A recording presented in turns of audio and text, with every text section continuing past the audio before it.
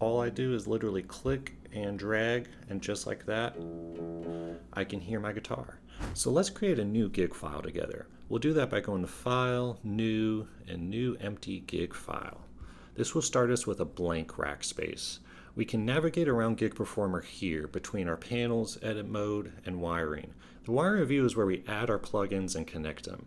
It's also where we can connect MIDI interfaces and set our audio inputs and outputs.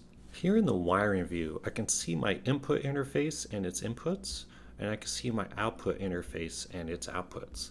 Unlike your DAW, there's no scary routing or matrix grids to learn. If I want to send my guitar input, for me that's input 2, to my outputs, all I do is literally click and drag, and just like that, I can hear my guitar. And possibly a top 5 feature of Gig Performer for me, with wiring activity, I can easily see the signal flow of the audio.